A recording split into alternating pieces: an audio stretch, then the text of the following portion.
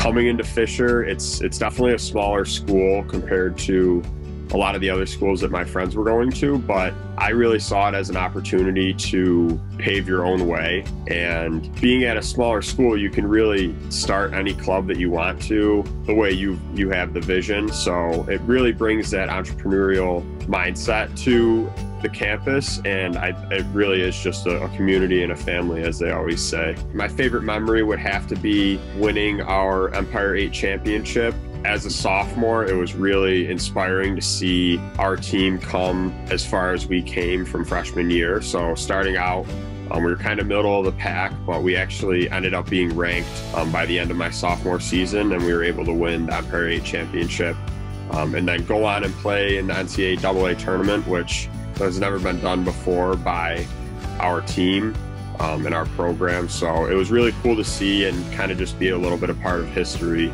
Whether you're an athlete or business student, science major, or going for biology, there's really so many things across campus that you can get involved in. Just get involved and kind of stay active, and you'll really be successful at Fisher.